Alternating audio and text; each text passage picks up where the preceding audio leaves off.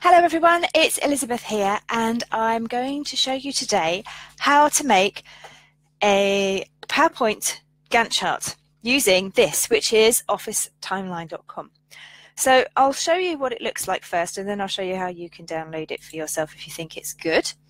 What we have here is this new PowerPoint menu option, Office Timeline Free, and it gives you the option to create a Gantt chart within PowerPoint. You can make them look something like this. This is the demo one that you get out of the box. And I'm going to show you how to create some tasks and some milestones to use this. The reason I use Office Timeline to create Gantt charts in PowerPoint is because often the Gantt charts that I create using my Gantt chart software are not as easy to use or easy to view for my stakeholders. So I'm finding really that stakeholders don't understand how to read a Gantt chart, and when you're rolling up 200 tasks into the top 10 things that you need to show them, it's actually easier for them to see something else than see something that's been designed for their communication rather than it. Oh, I've just seen a comment. Let me see that. Oh, right. And it's easier for them to see what you're doing in a easier, simplified format if you're putting it together in PowerPoint.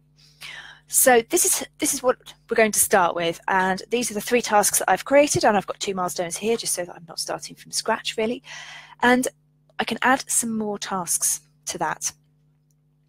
So we can edit the data, and then you get this little pop-up here that shows you the kind of things that you can put in. So I can change the dates. I won't have everything starting all at the same time. So make this one start here. I'll make this one start at the end.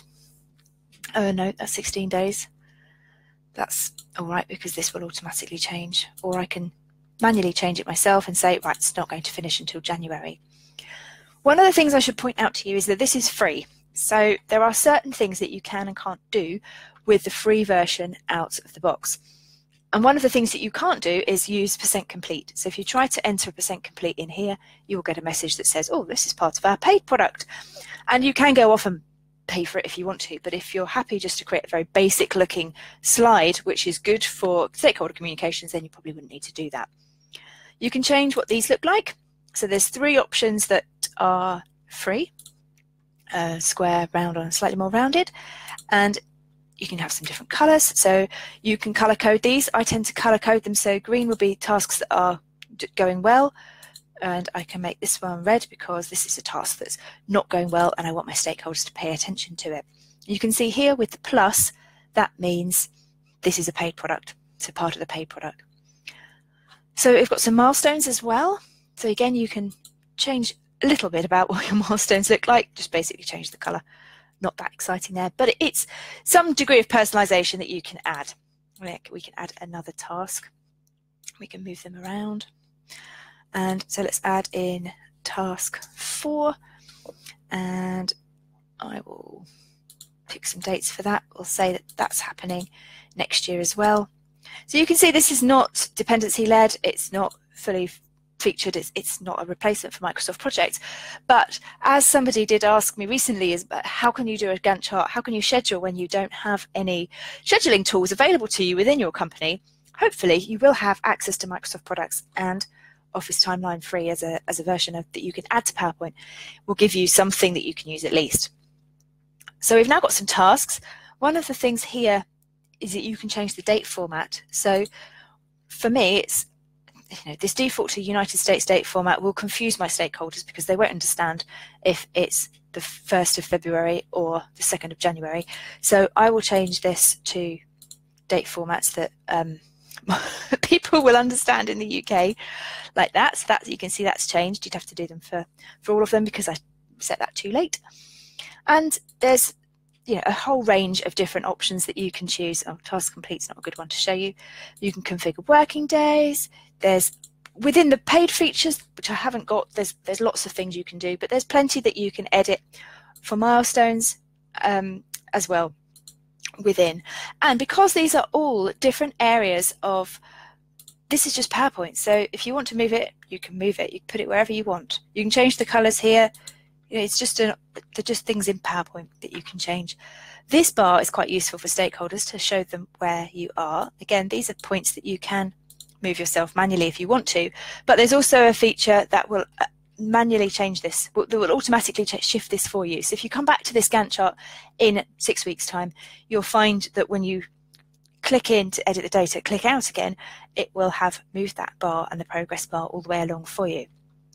The other thing that's quite interesting that you can do is to change the position of this grey bar here. So I like it at the top, but you don't have to have it there. You can have it at the bottom and have your tasks on the top with your line at the bottom if you prefer to show it that way.